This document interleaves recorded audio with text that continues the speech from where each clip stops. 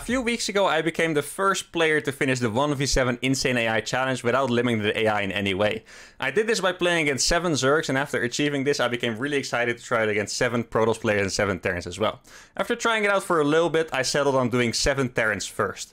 Now, I saw a few streamers trying this challenge. Notably, I watched HeroMarine try it for a few days without managing to complete it. He suggested it was impossible with his commentary, which I started to believe as well.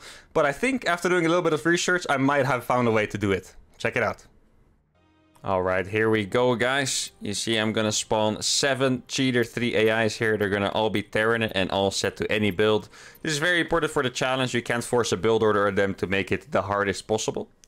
Now, this is my second 1v7. I did Zerg a while ago, and after that I started attempting Terran and Protoss. What you're watching here is attempt number 22, and it's obviously my best attempt yet. Now, why 1v7 is difficult is mainly because you have 6 AIs on the other side of the map that mine more than you, make a ton of units, and you need to be able to hold a really sick position in a choke to deal with their army. But at the same time, if you go to the low ground too fast, if you set up bunkers too fast on the low ground, your neighbor will just get aggressive, they'll pull their SCVs to kill you, they'll be very disruptive, and you won't be able to get that position up. So you need to find a way to deal with your neighbor and defend the choke at the same time. Now, against 7 Zergs, I basically did that by Planetary Fortress rushing the choke, which was actually a really sick strategy against Zerg. But against Terran, it doesn't work because Terrans, they make siege tanks, and then your Planetary is pretty much a waste of money because they just blast it to death, and then that's it, you know. You cannot really afford to waste money in these challenges. 1v7, extremely difficult, a really cool and difficult challenge, but yeah, you can't be affording to make any mistakes like that. And why the 1v7 Terran is harder than 1v7 against Zerg is pretty much for the same reason.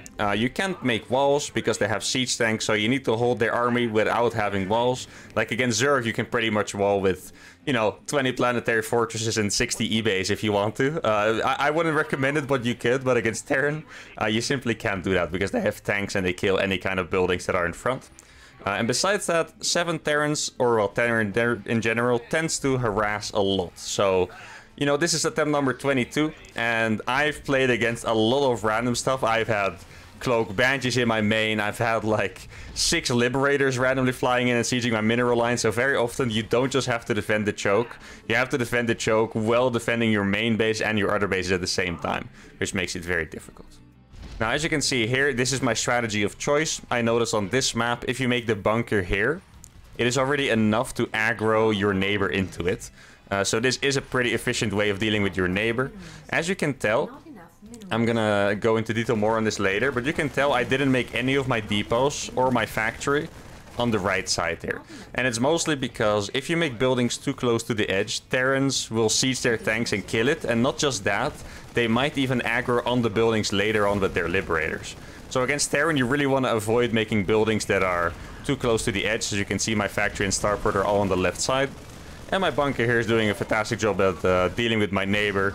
It is pretty important that you also kill your neighbor. You don't have to, but it does make the game a little bit easier. So that is another problem you need to solve. It's cool that I'm killing all of his SCVs here, but am I going to be able to kill him? That's the question. Now, you may have noticed I'm not repairing the bunker. This is actually on purpose because the bunker does its job without dying, and you don't want to waste any money on bunkers. And for the later game, I saw some people ask it on my 1v7 Zerg video. Bunkers are not very useful. Like 4 Marines in a bunker, I know in a real 1v1 game it's great, but against 7 AIs, it's not very efficient, you know. It just gets rolled, it dies instantly, and that's it. So it's not like you need the bunker for the later game. You just want to use it to damage your neighbor and then move on with the game from there. Now here I was actually a little bit disappointed. I thought my neighbor was not going to have any units left, but he did somehow still have a couple of Marines on that ramp. I thought I was going to be able to kill him here, but instead he had a few more units than I anticipated. A little bit of micro and saved 2 Marines, but still not the most flying start I've ever had. Now for this 1v7 Terran challenge, I actually did more replay analysis than pure practice. So a few times I watched my replays of previous attempts and I really tried to come up with ideas that would work better. Like against Zerg, I really just stamped out attempt after attempt until I got it. But for this one, I tried to be very logical about it and just, you know, find the scientifically best way, I guess, to do this challenge. So later on, I'm also going to explain in detail the unit composition I go for, because it's very specific, and I hope you guys enjoy that and learn from it as well. If you want to try your own attempts, I would recommend doing it this way. I've tried a bunch of different ways, and what I'm doing here seems to be the best one to potentially finish this challenge. Now, as you can see, my opening build order is a lot different. Normally with the Planetary Fortress against Zerg, I would have 3 commands and it's pretty fast. Right now, I just went for a 1-1-1-on-1 base, got Liberators out very fast. Against Zerg, you don't necessarily need the Liberators that fast because you have the Planetary. But against Terran, you must have the Liberator to defend this base. Liberator plus 2 tanks is enough in the early game to scare them off. Without the Liberator, you would probably die. So that's why my economy is a little bit worse, which is okay. Now, slowly, I'm going to get into a better position. Now, what I want you guys to pay very close attention to this game is my tank positioning. I worked this out a lot against Zerg, and I'm going to keep drawing conclusions or comparisons rather to my 1v7 Zerg challenge, so I would recommend you guys to check it out if you haven't.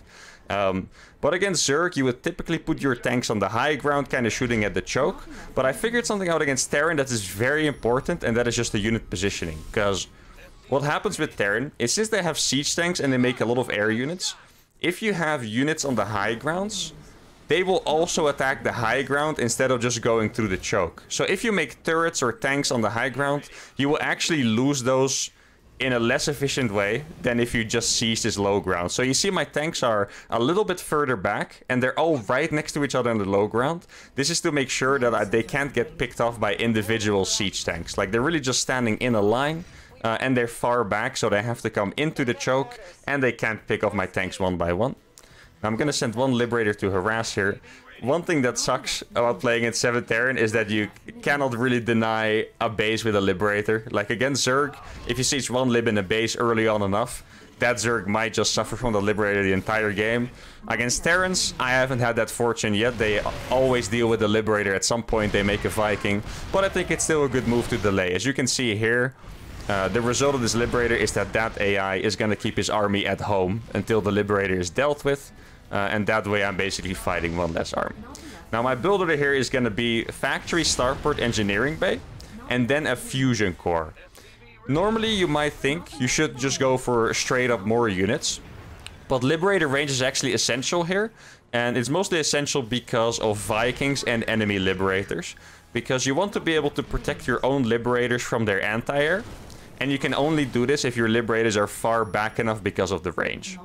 So you see, now I'm making turrets in front of my units. Once again, this unit positioning, I mapped it out very carefully. I think this is 100% the best way to do it. You have tanks, you have Liberator siege a little bit ahead, and then you make turrets really close to your siege tanks. So what should happen here is that if your opponent sieges tanks in range to kill your turrets, the Liberators can shoot them. At the same time, the turrets, as you can see here, cover your units from their anti-air, the Liberators. And the tanks can just kill the bio when it gets too close. Now, I made one small mistake here. I fixed it right away, but I'm gonna tell you guys what it is. You always must have your tanks hotkeyed to shoot at their siege tanks. It's the most important thing you can do here, is to shoot their clump of siege tanks so you don't lose your own tanks to them. And here I didn't have them hotkeyed, so it took me a little bit too long. As you can see here, my tanks are quite bruised, which is a slight mistake for me, but it was okay. Now, if you guys are wondering why I flew the barracks across, I was trying to find a base, because sometimes the Terran AIs don't make starport units, they just go for mass bio. I was trying to find a base without a starport for me to siege with a Liberator, but yeah, I think in the end I wasn't going to do it anyway, so I might as well have kept it at home, but that was the purpose. Now, 1v7 Terran, in all the challenges I've tried, there has never been, or all the attempts I've tried, I've never come close to winning convincingly or anything like this. So it's very important you always repair your units. Repairing units is way cheaper than making a new one. And trust me if I say, in this challenge you cannot afford to make units where you don't have to. You need to repair as much as you can. As you can see, I always have SCVs here to repair, and you just have to do it. Like, if you're ever gonna complete this challenge, it's gonna be really close, and yeah, just don't waste any units, any money on that. Later on this game, you will also be able to see that I don't make any upgrades I don't need. I'm never gonna get +1 for my tanks or my liberators. Though one thing I thought about is you could probably afford to get armor upgrades because it might help your Liberator survive a little bit longer.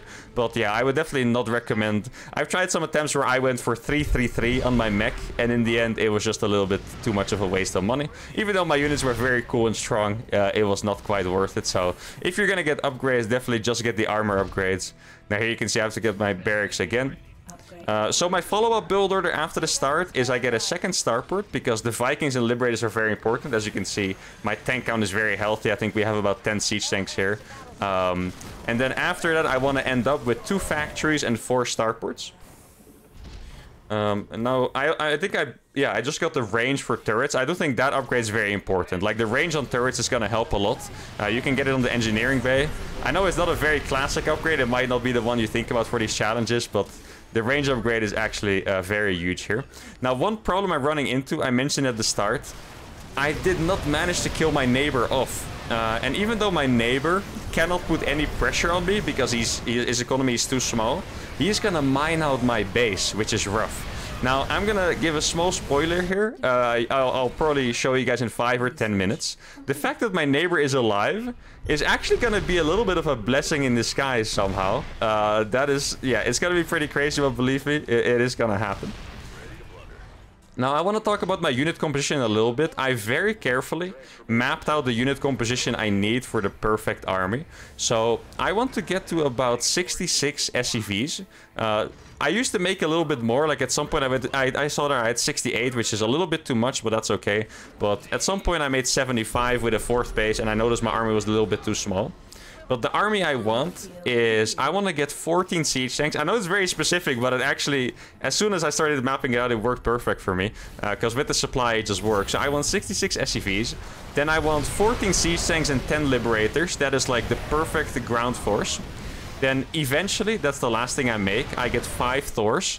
Thors, they're actually a bit hard to use here. If you keep them at the front, they will just get blasted by siege tanks. I'm going to show you guys in a little bit how to use them. But I want 5 Thors. And then the rest of the supply is going to go into Vikings. And usually that ends up between 16 and 20 Vikings. And the reason why it varies is because in this challenge you're going to lose a lot of SCVs.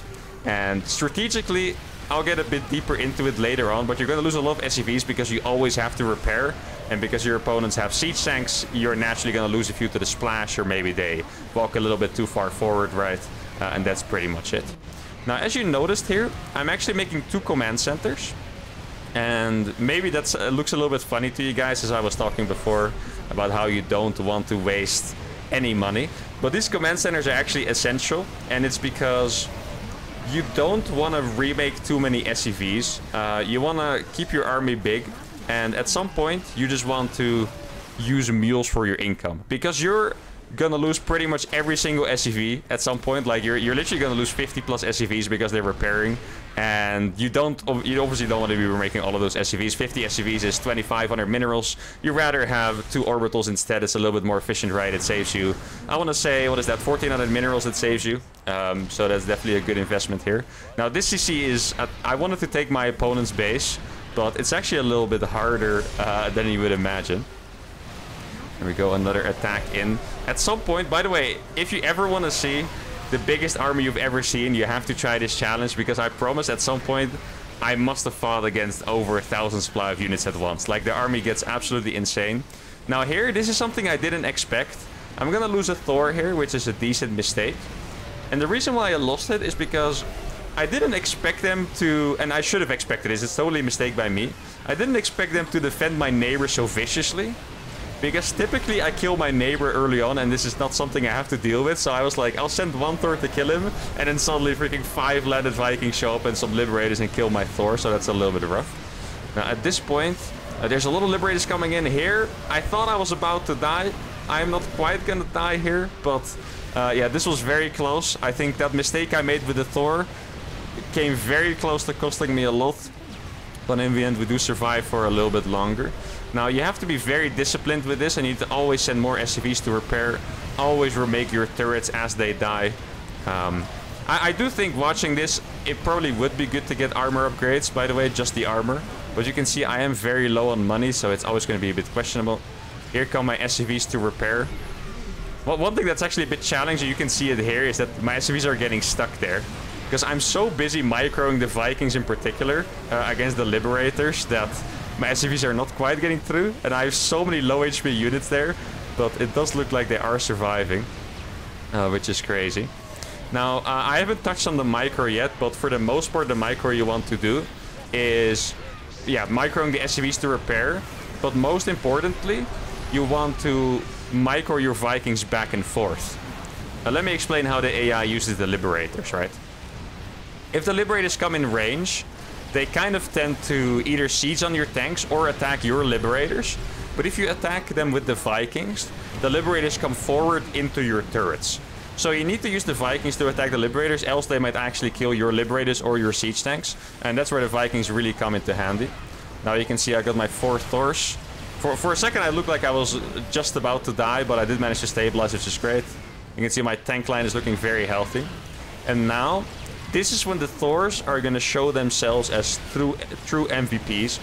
Because remember how my neighbor was defended by his teammates, right? With sending a bunch of Liberators and Vikings. 4 Thors here is the perfect amount of units that will kill any reinforcements. So they keep sending, like, sometimes they'll send like a battlecruiser or a banshee or some Vikings, but 4 Thors are strong enough against both ground and air that they can kill all of that. So basically what these Thors are gonna do is draw a bunch of army away into my neighbor's main rather than attacking at the front. So this weakens their attack on the front at the same time as just giving me a lot of free units to kill with the Thors, basically. You see, I'm still microing with the Vikings. I explained to you guys that the perfect army composition for me was 14 tanks, which I have. I think it might be 13 at this point, but it's about the same. 5 Thors, which I have right now too. And besides that, it's 10 Liberators and 16 Vikings. So at this moment, I'm particularly missing out on Vikings. Something I'm gonna do constantly over the course of this game is just checking how many Vikings and how many Liberators I have. Because every time I lose one, I'll make it again, right? I just want to make it back. Now, this is actually something that is a little bit counterintuitive, but is very important here. Is that in this challenge, I'm actually never gonna max out.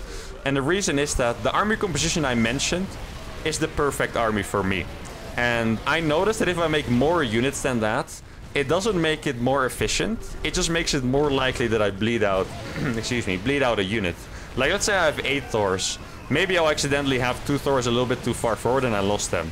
So what happened in previous attempts was that I would just bleed a few too many units and end up just not having enough money to win the challenge, basically. Now here is when the blessing in disguise is showing maximum. Let me explain to you guys why. Normally, what the 7 AIs do is they make a massive army and they attack you. What's happening here is that normally the neighbor surrenders and his teammates don't consider him an ally anymore, if that makes sense. So they don't defend him. Right now, the neighbor is still alive. So instead of making a massive army at one go, they are sending in their armies non-stop all the time.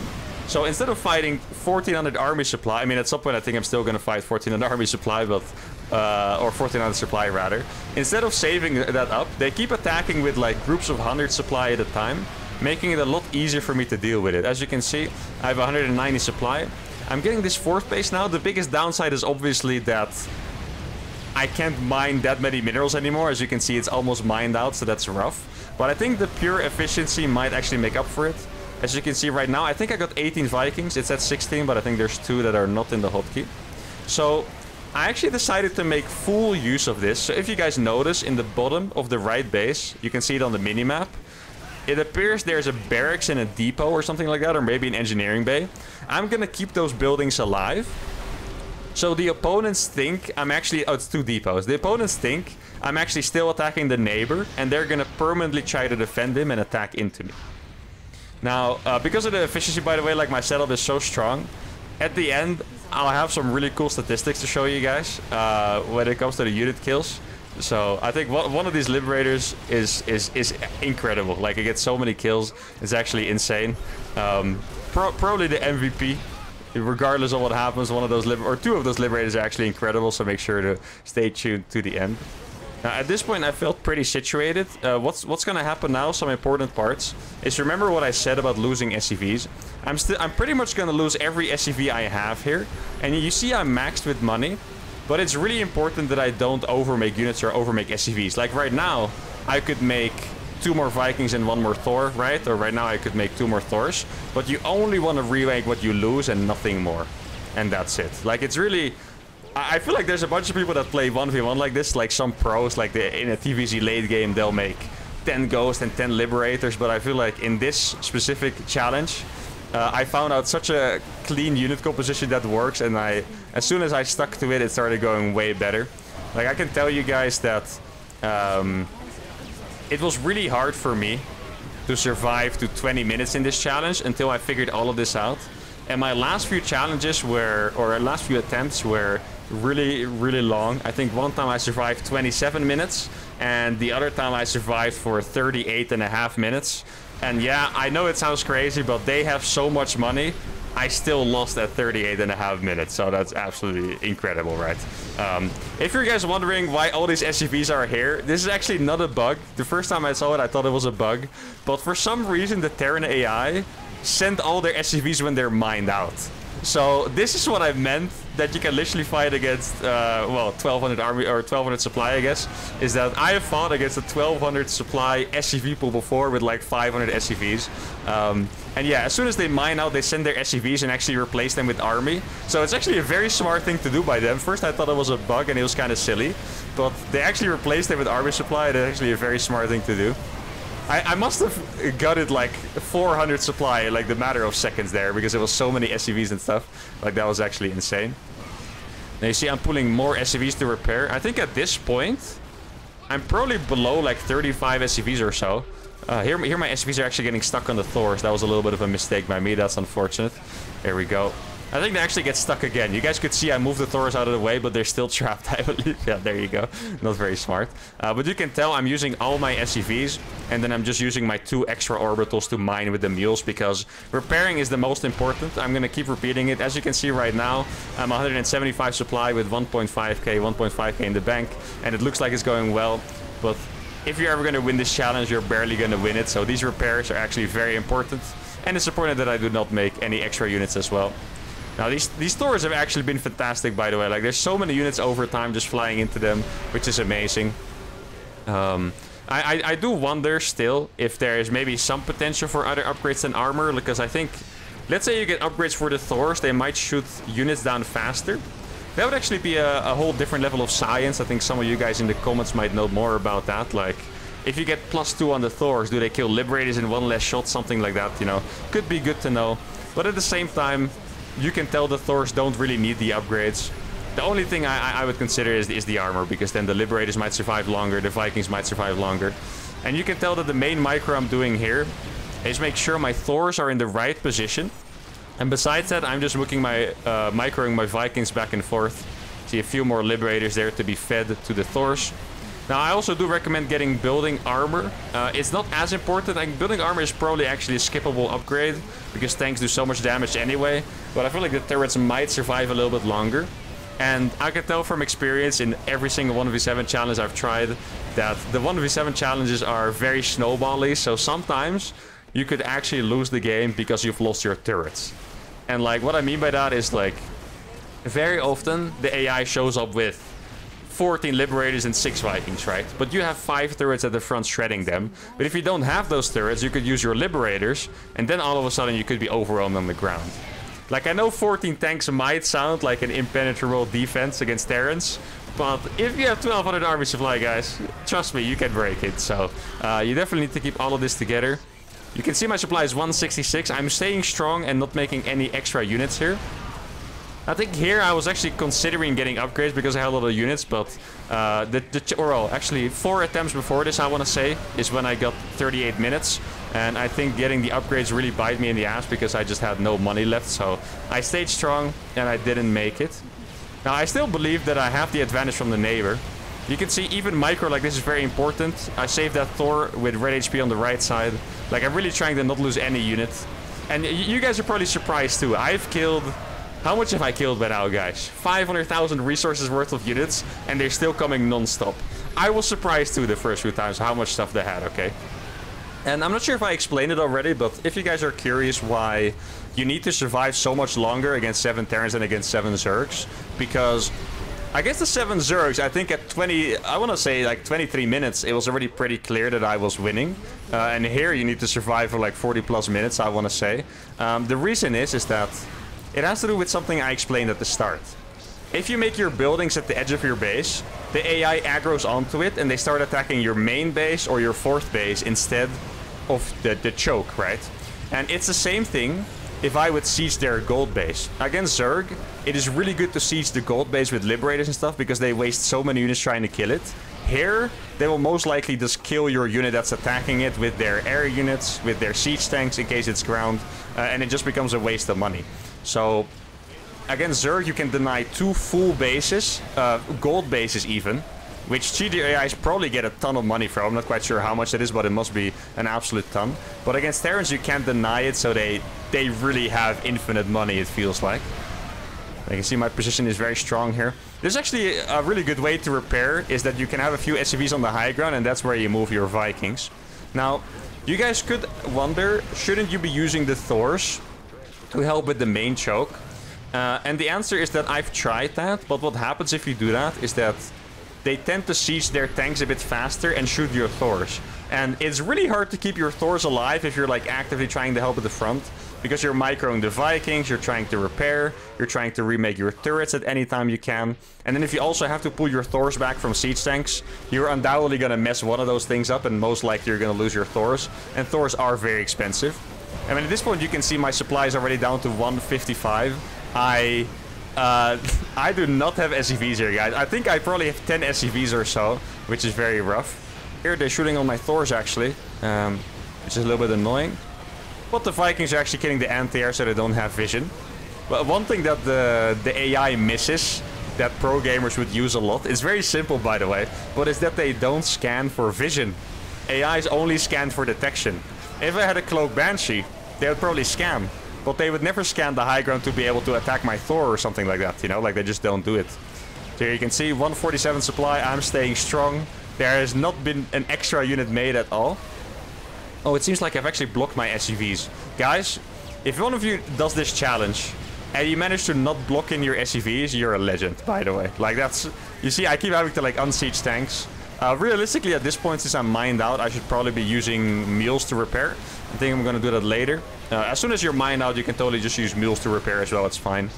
I'm actually not sure if mules repair faster or not. I feel like that's something I should know, but like in 1v1 high level games, you typically don't want to use mules to repair, you want them to mine, right? So I've never actually paid attention to it. I kind of imagine they repair at the same rate, but wouldn't surprise me if they repair faster. It's just not a feature I've paid attention to. Now, one thing that I find very fascinating, by the way, is that the AI also does not max out on upgrades. Like, you would expect the AI to go for 3-3, right? Especially when they're this rich. But typically when I click on their units, I figure out that they only have 1-1. So if you have a 3-3 army, it would actually be incredible. Now, in this kind of game, you see I'm scanning here, still making units. I want to know when I should be trying to move out here, but they're still sending a ton of units across. Now, normally, you do need to survive for like 40 plus minutes, like I said. This game, I wasn't quite sure how long I had to survive for. And it's mostly because of the dynamic I explained with the neighbor, where instead of making an absolutely massive army, they're just non-stop rallying units into me. And I would imagine it means they're losing stuff faster, right? So maybe I actually don't have to survive as long. Right now it seems like their army is thinning a little bit already. Now what happened to me in my attempt that was 38 minutes was pretty much this. I think I was doing a little bit worse than this, maybe, or maybe actually I don't know. It could have been a little bit better even, or even, I don't know.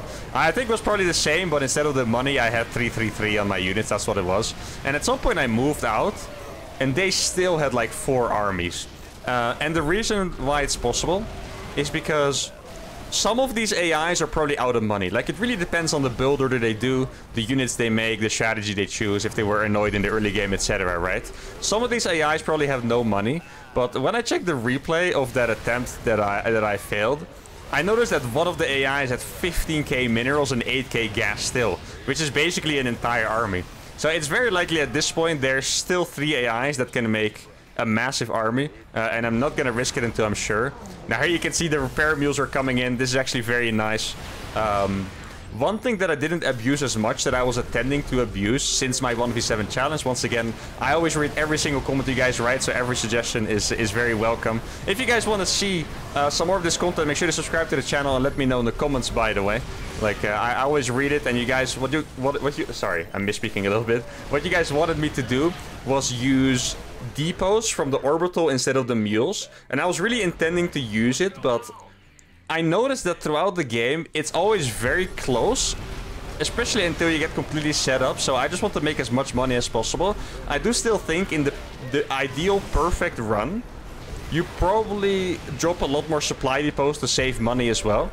Though at the same time, it only saves you minerals and not gas. As you can see here, my mineral gas ratio is very balanced. Like, that's probably the ratio most units cost, right? Like a siege tank, you could make siege tank Viking with that ratio, for example, and probably end out quite well. So maybe it doesn't matter that much if you save the minerals, but it's definitely something I wanted to try.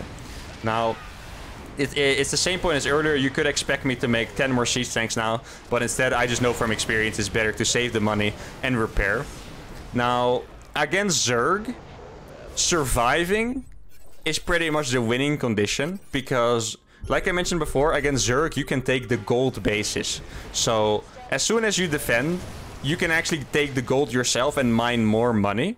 Here I was trying to bait him in with a mule, but it didn't work. I wasn't sure how to bait the AI in, so I tried to do it with a mule, but they're just a little bit too terrified of my position. But anyway, against Zerg, you can take the 2 gold bases next to your base, because you can deny them. Here, every single base is mined out. So, this 146 supply, 2100 minerals, 1200 gas is everything I'm gonna have. I'm not gonna get... Okay, this is actually really funny, by the way. I actually wasted like 20 minerals here because I'm shooting the turret, but my SCVs are in auto repair, so they were trying to repair the turret, which is kind of funny. Now I'm killing my tanks to make a pathway.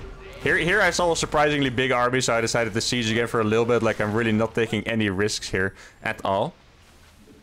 One thing that I also haven't thought about too much is... And I wouldn't recommend it to you guys, but it could maybe be possible to make reactors on the starports instead of 4 starports, right? I feel like that's something everyone maybe would have thought about by now. I just think, similar to a 1v1, the momentum is very important. If I make a reactor takes very long to build, guys. A reactor takes longer to build than a Viking, so... It's pretty much just a greed thing. If I make reactors, I'm gonna save money, right? Because I don't have to make an extra starport. But at the same time, it does increase the chance that I die. So I think here, when I realized they were backing off, is when I decided to move out. Like, keep in mind, my army is still completely intact here. I have my ultimate army, I believe. I might be missing 1 siege tank, but besides that, I think my army is complete. Now, here I was trying to bait him in again. Doesn't quite work. You can definitely bait in the AIs in some ways. Now here I was going to try to use the Thors to attack from the high ground. This is the kind of moment when you should abuse the fact that the AI doesn't scan for vision, because I could have attacked the tanks from the high ground here, but I was just a little bit too scared that was a Viking. Here we go, the Thors are going to come from the high ground now. I think some of these Thors have a lot of kills, by the way. Like, at the end of the game, I'll rewind the replay and see how many kills they had in total. Like, here we go. We're going to lose 1 tank. It's actually really funny. We lost 1 tank there for probably out 20 supply units, but you're still never sure if it's worth it, because it's very likely that they just have that much more money in total, you know? So it's actually... I'm not even sure if that was a good trade, but I baited him in. And the most reassuring thing here is that there's no air units, because the ground is not really the problem. Like, ground units are probably not gonna get through my 10 liberators, especially. Like, maybe through the siege tanks. Like, if it's a really big concave, they could get through the siege tanks, but not through the liberators. But the fact that I haven't seen any air units for a while is very reassuring here.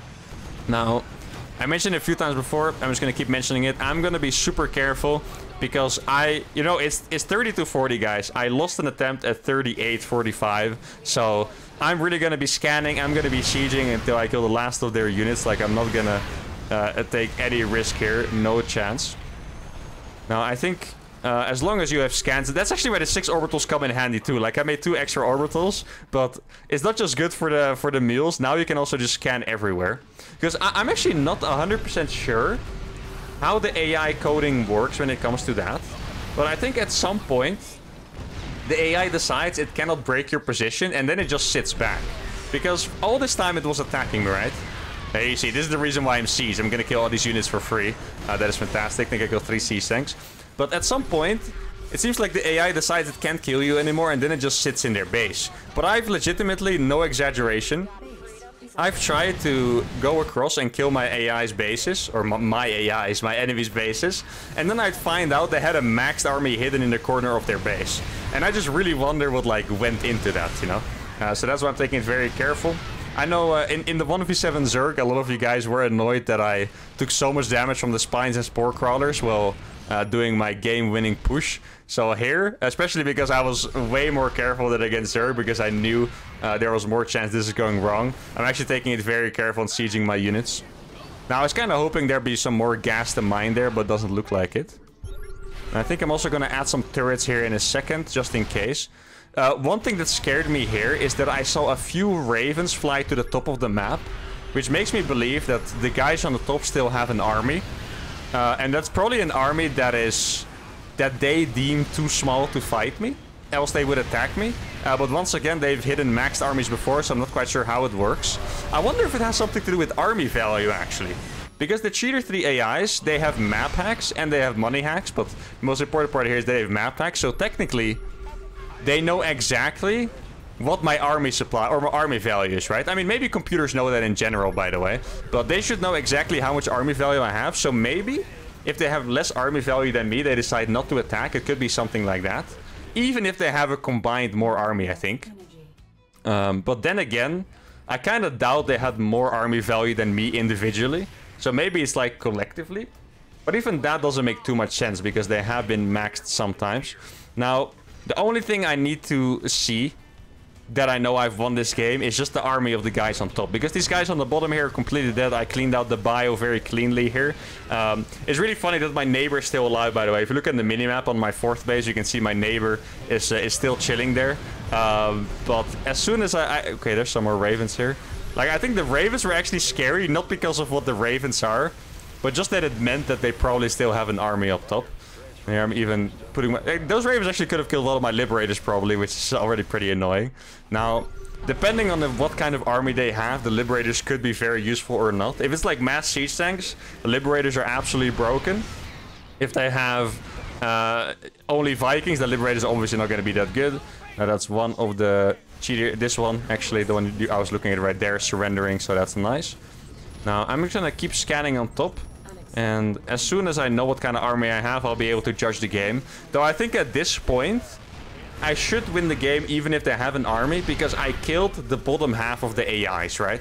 And I've been winning fights against all of them. So I might have to like fall back to some kind of choke if they have a big army. But even in that case, I feel like if I micro well, like not to get too overconfident, right? If I micro well, I should be able to beat their army still. It's also the reason why I'm flying my command centers and my barracks, by the way. Like, I'm really just trying to get a clue of how much they actually have on top here. Because, like, a barracks, I feel like it would probably draw aggro. Now, so far, I've only seen ravens, which is reassuring. Like, I mean, ravens are pretty good. If you guys watch my YouTube content normally, you've probably watched my Raven heli through Grandmaster. I know the power of ravens. But ravens are pretty good. But here, they're probably not the scariest thing because I have a mass mech army. And I know I only, quote-unquote, only have a 148 supply, but this is all army. If I would have to guess, I would say I have 4 or 5 or 6 SCVs, which means that I have a bigger maxed army than a lot of people would have in a 1v1 game if they have like 80 SCVs or 70 SCVs, right? So this army is actually terrifying. Now, I still haven't seen more units on the top side of the map. Like, I know the AIs on the left side, like those 2 gold bases on the left, are probably dead. I do have to siege those because they're planetary fortresses. Now, one thing that's actually annoying here is all these turrets. It was the same thing when I was playing against Zerg. I would fly my liberators and stuff into spores all the time. Liberators are so fast. And that scan right there, those 2 scans were the most reassuring scans, because at this point, I realized I had very likely won the game, because if they had units, I probably would have seen them there. Yeah, this year I was actually trying to avoid elimination by making a depot there. That's why I zoomed in. That was kind of funny. But unless they have an army, that's probably my neighbor, I think. Unless they have an army on the left top side, this game should be completely won by now, because I only saw a few Ravens. Now, like I said, guys, I will show some cool statistics at the end, so make sure to stay tuned for that. Now, actually, dealing with PS is pretty annoying. You can see my Vikings keep going forward, and then I put up the Viking, and then a freaking turret shoots it. I wonder if AIs would actually get the range upgrade for the turrets and the planetary and stuff. Probably not, right? That's the only reason I'm doing so well, guys, is because the freaking turret upgrade. I know you guys really like your turret upgrades. I always got... excuse me, I got a lot of requests to make building armor more often and the range upgrade more often. Now, the range upgrade in TVT is 100% must. If you don't get the range upgrade for your turrets, you're actually insane. Like, it's just... You need it to deal with the Liberators. Oh, once again, freaking turret shooting my Liberator. They actually do so much damage, you know. That Liberator was shot for a little bit, and it's already only orange health. Almost killed the Viking, instantly landed it. I'm actually not quite sure if smart servos is a good investment, like I said. You can see how much money I have and how much army supply I have, right? Like, there's really not much money. So I'm not sure if building armor and smart servos are worth it, because building armor... I feel like my turrets mostly get attacked by siege tanks, in which case the 2 extra armor doesn't do that much, right? And smart servos, it will help my Vikings land faster, but I kind of feel like if I'm fighting with my Vikings on the ground, I might have already messed it up, right? So, not quite sure about those. Just to be clear, the building armor, I might have misspoken a little bit. The building armor is not completely necessary, but the turret range is 100% necessary. Now, you don't have any planetary fortresses if you play like this, but you definitely have a lot of turrets, and you need to remake them every time. I was very stoked to find out about all this new stuff, by the way, because this challenge seemed straight up impossible until I discovered the way to position my units to only defend the low ground and not put anything on the high ground there. Because if you try to defend the high ground and attack the gold base like you do against Zerg, I feel there's absolutely no chance. And with this, I've actually started to get some really deep runs as well. I got... this is my 3rd deep run, and I want to say about 6 attempts, so... With this approach, this challenge is actually very, how do you say this? Like, reproducible, I wanted to say. I don't know if that's a word, but you could do it again and again, I feel like. I feel like I could probably... I mean, at this point, it really seems sure that we have the game in the pocket, right? Especially because the AIs on the right only had 2 or 3 Ravens. And I believe I could do this challenge again. Because this approach just seems really strong. And what I'm really excited for, guys, I think you guys want to see that as well, is to do 1v7 against Cheater 3 Protosses. Now, I can tell you guys that after I completed the 1v7 Zerg challenge, I tried to play some against Random, some against Protoss, some against Terran. There is a decent chance that 1v7 Protoss is impossible. I think you would need some really cool exploits to be able to do it, because what happens to me is I would literally, and this is no exaggeration, I would literally be sieged with a wall with 180 supply of Liberators and tanks, and they would A-move straight through me. Like, Liberators and tanks just don't do well enough against the Protoss army for that to work. Like, I'm not kidding. I had 180 supply of Liberator tank, and they would A-move straight through it, and it wouldn't even be particularly close. So, I don't know how I'm gonna finish it, but I feel like since I found the answer to the 7 Terrans, maybe I'll find the answer to the 7 Protoss players as well. Obviously, if you guys have made any headway yourself, I would love to know. Steal your guys' ideas. Obviously, I would give you credit if your idea is the golden one, right? So don't hesitate. Now, I think... Wait, do I even have scans left? You see, now, at this point, I'm convinced there's no army left, so I'm just kind of A-moving my army across the bases. I think these are the last 2 AIs that I have to kill.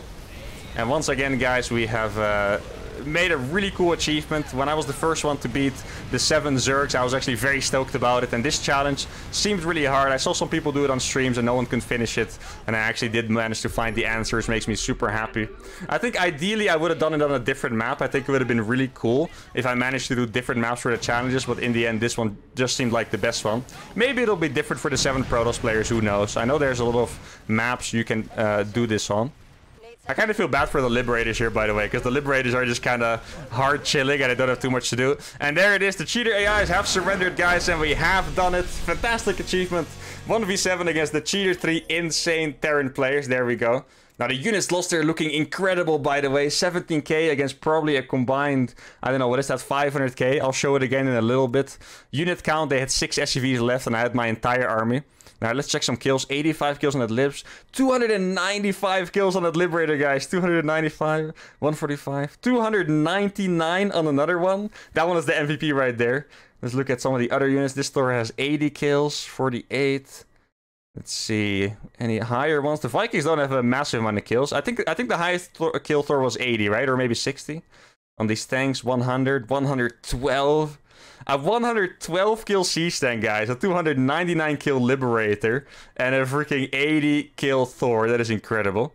Now here I just wanted to quickly show which MVPs they were. Yeah, these two libs at the front. There they are. 224, 232. Those are the ones. Units lost looking absolutely insane. If someone wants to calculate it, be my guest. Here you can see the score summary. Some of you guys really wanted to see this, so here you go.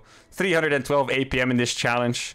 Score summary. Yeah, maybe you guys guessed it, but I was the best player in this lobby. 3,163 units killed, 335 structures killed, army value absolutely dwarfing my enemies at the last point. And this is my favorite part, the resource collection. You can see how little money I make compared to all of them. Like, they quite literally had 20 times more money than me. Anyway, guys, that's gonna do it for today's video. Hope you guys really enjoyed this challenge, this new record. Make sure to like the video, subscribe to the channel, and I'll see you all for the next one. Peace.